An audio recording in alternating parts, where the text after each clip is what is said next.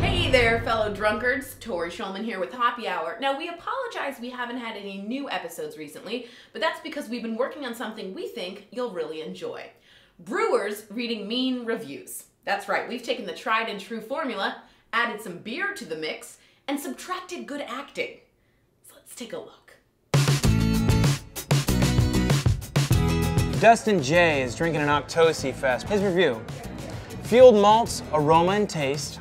Tastes like I am drinking cattle feed. 2.5 stars. Well, Dustin J, you're an idiot. Dear Tustin Brewing Company, why must you blow?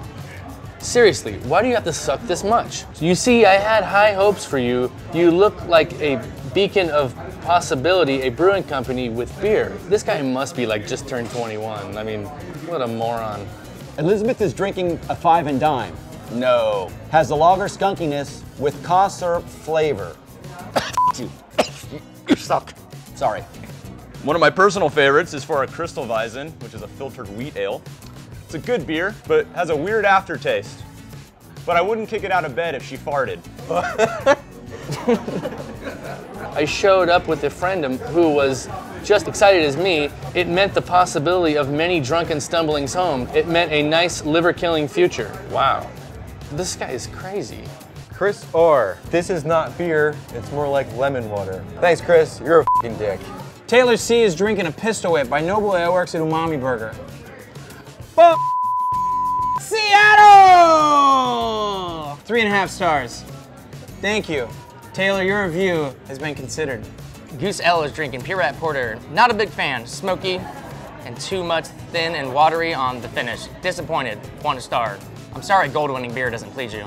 Alexis P, it's like cabbage. Don't know if that's good or not, but if cabbage beer was a style, boom, first place. Tell you what, Alexis, we'll do a cabbage beer just for you. Come on in. So Max V is drinking a Not So Dumb by Four Sons Brewing. The dishwater of a blonde meets spoiled raspberries.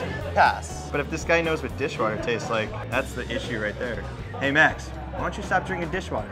Yarn is drinking an Oktoberfest at Beach City Brewery. Adriana said, I want to rate it a 1.5, but you gave me a 3.5. F***ing slut. Angelo A is drinking a breakaway pale ale. Meh.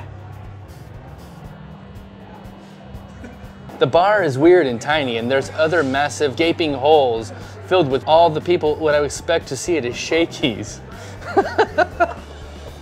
Teresa Z is drinking Beach Cruiser by Beach City Brewery at Beach City Brewery. Thanks for coming in. It says, ew, exclamation point, exclamation point, exclamation point, exclamation point. I'm glad you liked it. From Chelsea R, if I could give this place a negative review, I would. If I could give you a negative review, I would. Chuck T is drinking a Long Live the Queen by Beach City Brewery. You gave me a 1.5 star and said, it grabs my throat. Well, Chuck, I've got something for your throat. For the love of God and all that's holy, stop sucking, please. Maybe if you turn your act around, I'll come in for a picture of your porter and sit on the patio till the wee morning hours. But now, F you in the ear. Anyways, don't come in. I don't fucking want to see you anyway.